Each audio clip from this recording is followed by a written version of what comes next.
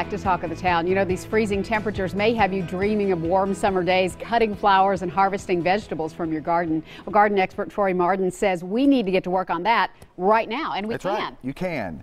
You know, these cold winter days like this when the sun is shining, I really want to be out in the garden, but it's not very pleasant. So I always think about what I can do indoors to get sort of a jump start. So we can start planting seeds today. We probably should. And you should, because if you think about what you're going to be planting in the garden here in the next few weeks, broccoli, cabbage, cauliflower, those things that like it cold, those vegetables that like the cold weather, by mid-March or the end of March, we can be planting those outdoors. So you need about 6 weeks time to get your seed started and have them ready to go outside. So you're going to show us how to do that right now. Absolutely. We're starting with these little, what do we call these? Little peat pellets is what they're called, and they start out flat like this, and then when you add water to them, they get expand and they get fat. So it's a great way to start seeds indoors in a compact space. So they've already got a little hole kind of punched in the top, and you can just sow 2 or 3 seeds in the top of each one. Starting with broccoli. I was surprised to see how tiny broccoli seeds are. Yeah, I mean, they're little. Well, I've just sowed them all over the place. That's but all we're right. going to put them They'll in grow. this little hole. So you put multiple seeds in there, but what do you do? So 2 or 3 seeds in each little hole, and when they sprout, what you're going to do is thin them out, and you'll pull the weaker ones and leave the strongest plant, the one strongest plant in each little pellet. And they'll grow up to about 4 or 6 inches tall, and then you can harden them off and put them outdoors. And this has a top that you put on That has a top that you put on it, so it keeps the humidity in, it keeps a little warmth in. I use a grow light at home, but it's just a simple shop light that I bought at a home store. Or sunny window. Plugs into the wall. You can use a sunny window. I have a great southeast facing window. I put a TV tray in front of it and just set my little flats on top of that. It grows just as well. How often do we water? You water just enough to keep these damp.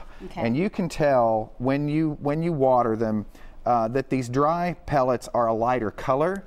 So one of the things to watch for is for the pellets to start changing color, and when they look a little lighter, you can add a little water, because then you won't be over. They're starting to get dry, and you won't be over watering. Cool. So this is kind of a neat thing. This is a plant called moonflower or moon vine. It's related to morning glory. It'll grow 10, 15 feet tall, but it blooms at night. The flowers are 6 or 8 inches in diameter, and they open in the evening, and they attract all kinds of cool pollinators to the garden. So these are big seeds. So I'm using a bigger peat pot that's already preformed, and I'm just going to plant probably 2 seeds in the top of each one. And you can plant these right into the ground. You can plant the peat pots right into the ground later on, which is a great thing. So all I'm going to do is just take my finger and just poke those down 1/2 an inch or so deep, cover them up, just like that. Water a little, and you're good to really go. Easy, good to go. You can actually, this does not have holes in it, this tray, so you can actually just fill the bottom with 3/4 of an inch of water or so, and it will soak right up on its own. It also has a little lid that you can put over to maintain the warmth and the humidity inside until they germinate, and then you can lift that lid off. Nice. And when do you put these in the ground?